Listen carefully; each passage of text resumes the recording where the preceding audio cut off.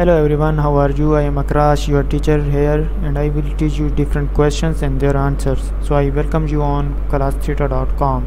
So our today's question is, What is 20 mEq equal to in milligrams?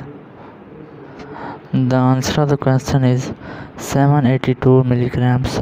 So that's the correct answer of the question. If you have any question, just leave a comment. I'll be answering you as soon as I can.